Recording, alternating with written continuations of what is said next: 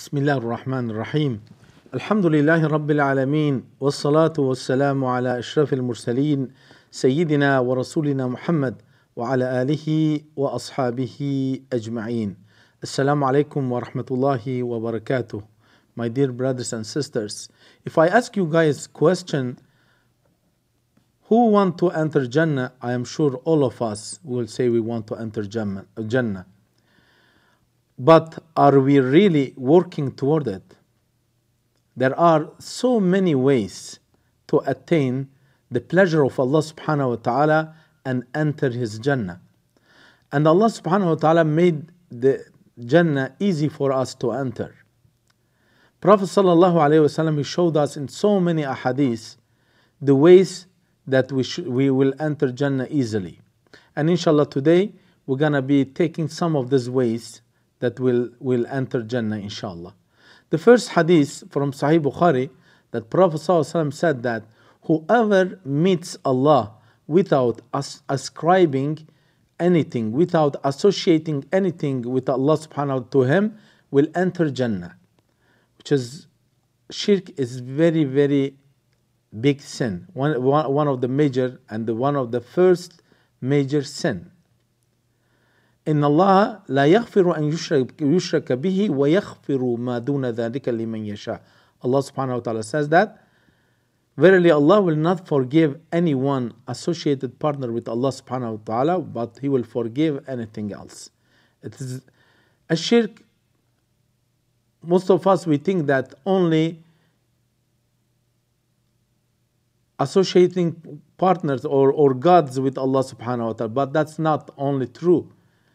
Anything that we like, anything that we give the value more than Allah subhanahu wa ta'ala is shirk also. The second hadith from Sahih Bukhari, and Prophet ﷺ said that whoever believes in Allah subhanahu wa ta'ala and in His messenger and establishes the prayer and fast in the month of Ramadan, it is incumbent upon Allah subhanahu wa ta'ala that He enters him in Jannah. And this is another hadith that Prophet ﷺ, as you know, Allah subhanahu wa ta'ala says in the Quran, إِنَّ الَّذِينَ آمَنُوا وَعَمِلُوا الصَّالِحَاتِ. Those who believe and then they do righteous deeds. Iman, the belief is not enough but by itself. And also we need actions. And Allah subhanahu wa ta'ala wants from us actions. وَعَمِلُوا الصَّالِحَاتِ. And they do righteous deeds. And the next hadith from Sunan Abu Dawud, Prophet ﷺ said that whoever says, I am pleased with Allah as my Rabb, and with Islam as my deen, and with Muhammad sallallahu alayhi wasallam, peace be upon him, as my prophet, Jannah will be mandatory for him. In Arabic said, وَرَضِيتُ بِاللَّهِ رَبًّا وَبِالْإِسْلَامِ دِينًا وَبِمُحَمَّدٍ صَلَّى اللَّهُ عَلَيْهِ وَسَلَّمَ نَبِيًّا. And inshallah always we should ask Allah subhanahu wa ta'ala this. And whoever asks Allah subhanahu wa ta'ala for Jannah 3 times, Jannah will say, Oh Allah, enter him into Jannah. This hadith also from Jami' at-Tirmidhi. We should ask Allah subhanahu wa ta'ala's Jannah, but we should not worship Allah subhanahu wa ta'ala for His Jannah. We should ask Allah subhanahu wa ta'ala. The first, we will ask the pleasure of Allah subhanahu wa ta'ala, make Him happy with us. And of course, if Allah subhanahu wa ta'ala will be happy with you, and He will enter you to His Jannah inshallah. And also we should always ask, Oh Allah, enter us to the Jannah. Allahumma adkhilna al-Jannah, and so many other du'as that meaning the same. And or you can say in Arabic, Allahumma inni as'aluka al-Jannah. And the next hadith from Jami' at-Tirmidhi also, whoever says Subhanallah al-Azim wa bihamdihi, which is the meaning is glorified and exalted is Allah the Great, and with His praise a date palm tree will planted for him in Jannah. And it is very, inshallah, always as a good mu'min, we should always engage our tongue with the remembrance of Allah subhanahu wa ta'ala. Subhanallah al-Azim, Subhanallah bihamdihi, So many other du'as, inshallah. Whenever you are coming out from your house, you are entering your car, and if you are doing nothing, just always make the tasbih to Allah subhanahu wa ta'ala. Try to remember Allah subhanahu wa ta'ala. Also, if you remember, Prophet sallallahu alaihi wasallam, he said that "Tubu ila Allah fa inni atubu ila Allah fil yawmi akthar min mi'at marra." Ask forgiveness from Allah subhanahu wa ta'ala, because I am asking forgiveness from Allah more than 100 times a day. And inshallah, always we should try to ask forgiveness, ask so many other things, and remember Allah subhanahu wa ta'ala all the time in our daily life. And the next hadith from Bukhari, Sahih al-Bukhari, Prophet said that Allah subhanahu wa ta'ala has 99 names, 100 minus 1. And whoever believes in their meaning and acts accordingly will enter Jannah. In another hadith said, whoever memorizes. And it's not very difficult to memorize, brothers and sisters. Try to memorize at least every day 2-3, every day 2-3. You will see, and it is amazing. Every day try to mention Allah subhanahu wa ta'ala 99 names every day with your memory. You will see so many blessings in your life, inshallah. And also will make you to enter Jannah. And this is the hadith about that.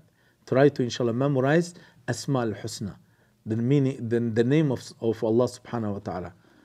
And next hadith from Sahih al-Bukhari, indeed, truthfulness leads to righteousness, and indeed, righteousness leads to the Jannah.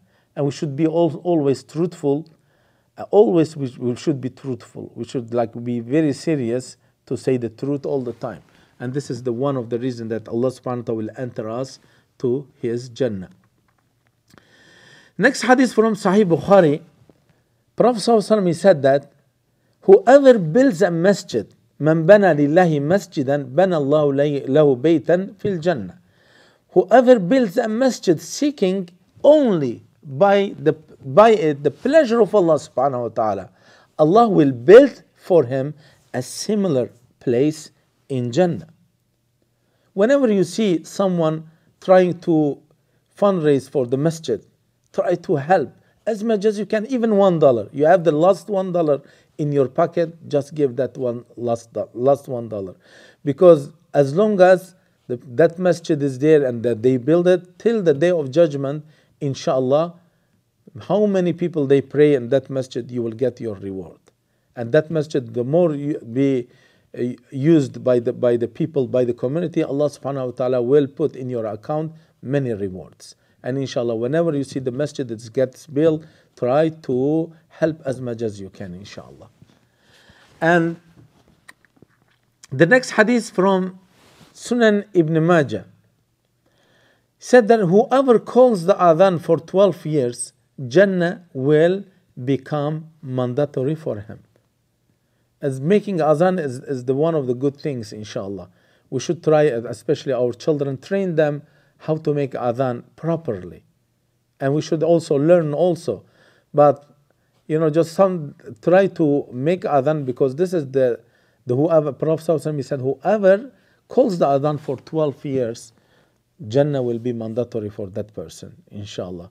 And whoever repeats after the mu'adhin, which is the mu'adhin mean the caller to prayer, from his heart, sincerely will enter Jannah also, inshallah. Whenever you see the mu'adhin, the making adhan or call for prayer, try to repeat, inshallah.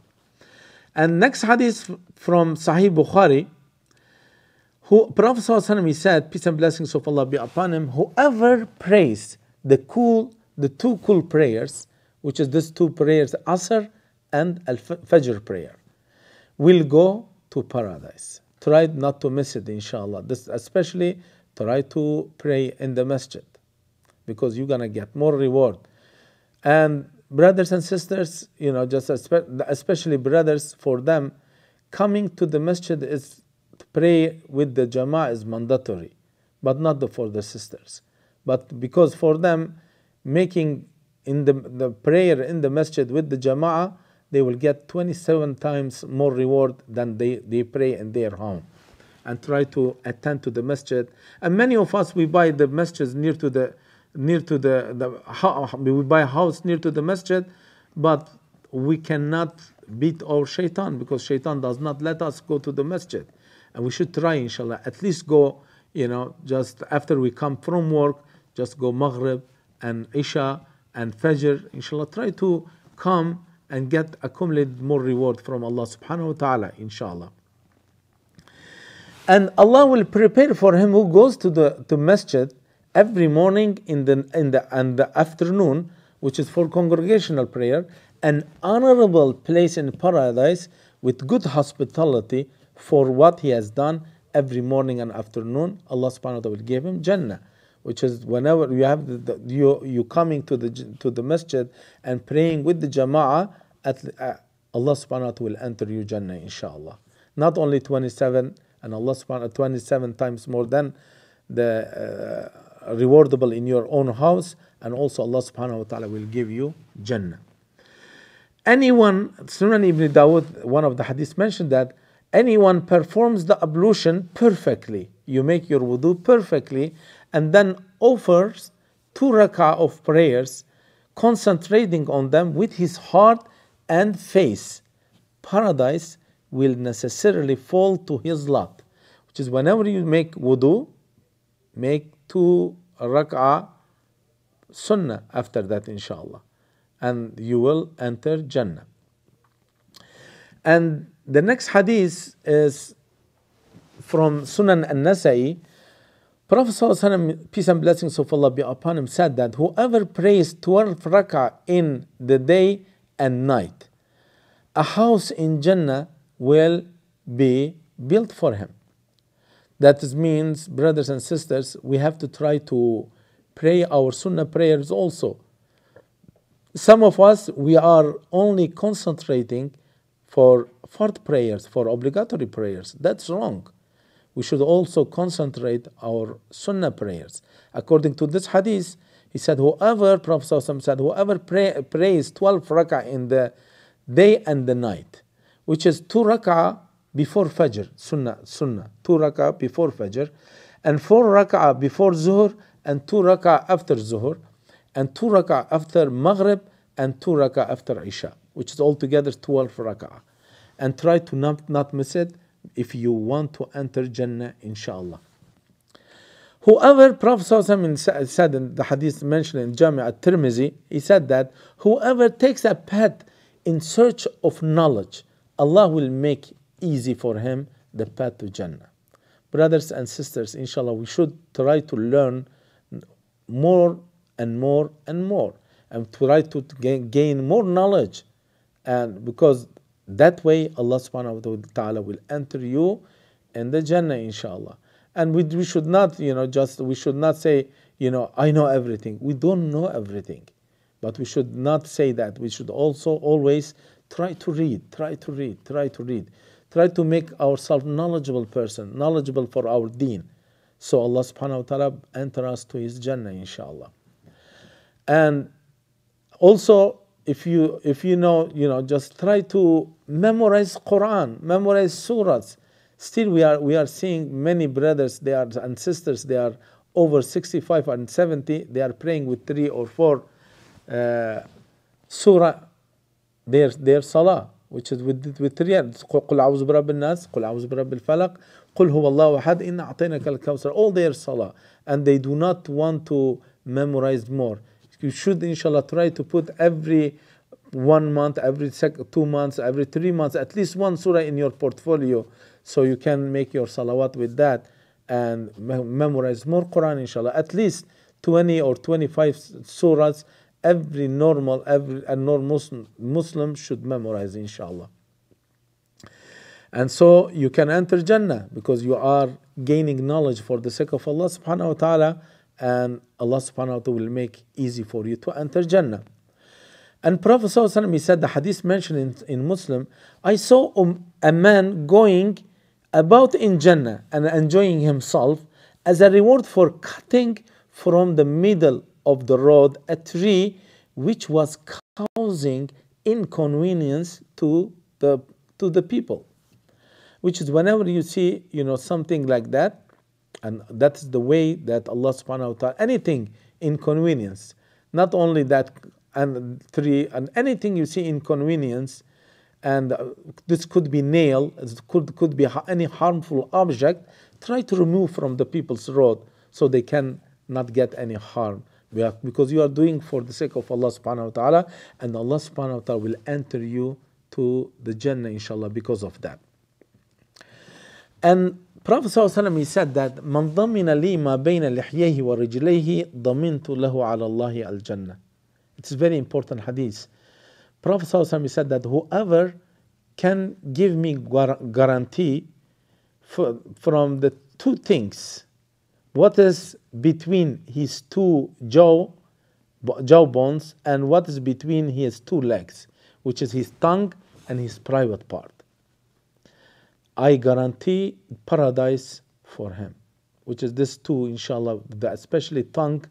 And many times we unwillingly or willingly, we are engaging ourselves with committing backbiting and with using harsh language. We should control our tongue and we should control our private parts so we can enter Jannah easily, inshallah, according to this hadith of Prophet sallallahu alaihi wasallam.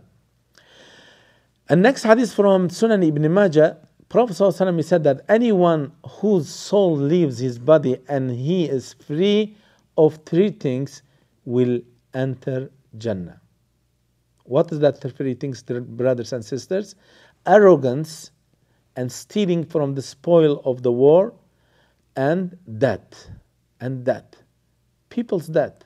It's very important, brothers and sisters. Please do not, just do not take anybody's, the possession in your account. Don't. And if you have a debt, try to, inshallah, just repay it. And don't say, just Allah subhanahu wa ta'ala will forgive if you don't fast enough or if you don't pray enough. But that is his right. But people's right, Allah subhanahu wa ta'ala will not forgive. And don't say, and in the akhirah, those people, they will be paying arm and leg for those people's right. And we should be very careful in order to enter Jannah. We should be away from this, especially arrogancy. Arrogance should not be in our heart. Look at the Prophet ﷺ, how he was toward the people, toward the children, toward everyone, toward mankind. Prophet ﷺ was very humble with everyone. He was not, even Allah subhanahu wa ta'ala, he said, وَمَا أَرْسَلْنَاكَ إِلَّا رَحْمَةً لِلْعَالَمِينَ. I have sent you for the alameen as mercy, as a mercy for the alameen. And he never, Prophet ﷺ never says, just like, I am this, I am that. He was very humble toward everyone. Even if he sees any child, he will go in his level and talk to him in his language. And so he will be more comfortable. And that's why, inshallah, if you want to enter Jannah, if we want to enter Jannah, brothers and sisters, please take away from your heart arrogancy. And be very careful about people's right, because people's right is unforgivable. And if you don't ask forgiveness in the dunya, of course Allah subhanahu wa ta'ala will not forgive. And then the akhirah, those people, they will be paying with your good deeds to those people. And those many of them, as Prophet ﷺ, he said that, do you guys know who's bankrupt? And they said, no, Ya Rasulullah, we do not. The person maybe didn't have any money left. And they said, no. And Prophet ﷺ said, this is in the dunya, but not in the akhirah. In the akhirah, the person will come, he has salah, he prayed 5 times prayer, he has sawm, he has hajj, he has so many other good things. But he was not careful about people's right. وَقَدْ سَفَكَ دَمَ هَذَا وَقَدْ شَتَمَ هَذَا وَقَدْ أَكَلَ مَالَ هَذَا. And he said some bad words, some harsh language to this person, and he shed the blood of that person, and he ate the possession, the mal of that person, or that, and those all kind of the things that will be paid by Allah subhanahu wa ta'ala to them with their good deeds. And those people, if they do not have enough good deeds, what will happen? And they will get from their bad deeds into their account because of that. And we should be very careful, inshallah, brothers and sisters. And it's very important, we should be away from people's right And in the dunya, it's very easy, inshallah. Go and ask forgiveness, and they will forgive you or repay them. Before you make tawbah, you should try to give people's right, because otherwise Allah subhanahu wa ta'ala will not forgive you. Do not let everything to the akhirah, and you want to settle your debt in the dunya. And in Sahih Bukhari, in another hadith that Prophet ﷺ said, Allah subhanahu wa ta'ala guarantees him who strives in his cause and whose motivation for going out is nothing but jihad in his cause and believe in his word, and that he will admit him into Jannah. There are so many ways to make jihad, brothers and sisters. Especially the rich people, they can make jihad with their mal, with their money, and with their dollars, and so many. And then especially people, if they have a knowledgeable brothers and sisters, they can make jihad with their knowledge, and so you can give that knowledge to the others and spread that knowledge to the other. This is another way of the jihad. Has so many ways of the jihad, inshallah. And whoever does that, Allah subhanahu wa ta'ala will make him enter to the Jannah. And in another hadith, Prophet sallallahu alaihi wasallam said, Sunan Ibn Majah, he said that, "O people, spread the salam, which is the greetings, feed the hungry, and pray while the people are asleep. You will enter Jannah in peace. تدخل الجنة بسلام." Spread the salam. Whenever you see someone, say Assalamu alaikum. Wa alaikum assalam wa rahmatullahi wa barakatuh. You get the response. Giving salam or giving or spreading the salam, it is sunnah.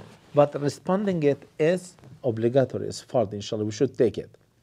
And feed the hungry, whether Muslim or non-Muslim. Whenever you see someone coming to you and asking you, "Sir or brother, I am hungry. Can you feed me?" And do not say what kind of religion you have. Are you Muslim or are you this? No. Do not ask those kind of questions. Try to feed that person, because you are doing that for the sake of Allah subhanahu wa ta'ala. And also Prophet said that pray while the people are asleep. When the people they are sleeping, pray Salat at-Tahajjud. And ask Allah subhanahu wa ta'ala whatever you want, and He will give you, inshallah. And this is the one of the way you will enter Jannah. And also, brothers and sisters, making Umrah is expiation for the sins committed between it and the previous Umrah. But the reward of the Hajj Mabrur, nothing but Jannah. So Al-Hajj al-Mabrur, al-Umrah ila al-Umrah, كفارة لما بينهما والحج المبرور ليس له جزاء إلا الجنة. And inshallah, try to go to Umrah and try to go Hajj, and do not procrastinate, do not delay it. Do not say, next year. Whenever you see you have ability to go Hajj, you are able to go, you are healthy, and you have enough money to go, then you should go to Hajj and finish that, because it's once in your lifetime. It's not every year. Once in your lifetime, try finish that important ibadah, inshallah, before you die. And also, Prophet ﷺ said, whoever last words are La ilaha illallah, dakhal al-Jannah, will enter paradise. And inshallah, we should always engage our tongue with La ilaha illallah. And Muhammad, La ilaha illallah, La ilaha illallah. Always, inshallah, we should say. And if you see someone, just about to die, or try to tell him, say La ilaha illallah, La ilaha illallah. Say Ashhadu an la ilaha illallah wa ashhadu anna Muhammad Rasulullah. So he will be entering Jannah, inshallah. And in another hadith from Jami' at-Tirmidhi, Prophet ﷺ said that if somebody recites the invocation during the day, this invocation I am going to give it to you during the day, and if he should die then, he will be from the people of Jannah.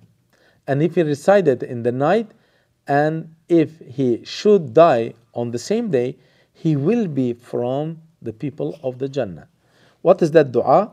Allahumma anta rabbi la ilaha illa anta khalaqtani wa ana abduka وأنا على عهدك ووعدك ما استطعت أعوذ بك من شر ما صنعت وأبوء إليك بنعمتك علي وأعترف بذنوبي فاغفر لي ذنوبي إنه لا يغفر الذنوب إلا أنت.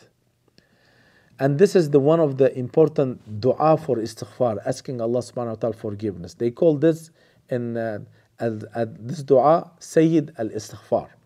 The meaning is, oh Allah, you are my Lord. None has the right to be worshipped except you. You created me and I am your servant and I abide to your covenant and the promise as best as I can. I take refuge in you from the evil of which I committed. I acknowledge your favor upon me and I acknowledge my sin. So forgive me, for verily none can forgive sins except you. And inshallah, this is the way that we can enter Jannah, to the paradise, inshallah. And may Allah subhanahu wa ta'ala guide us to the straight path, the brothers and sisters. And may Allah subhanahu wa ta'ala forgive all our sins and help us to stay firm on His religion and unite all of us with our family and friends in His Jannah, inshallah. Ameen walhamdulillahi rabbil alameen. Wassalamu alaikum wa rahmatullahi wa barakatuh.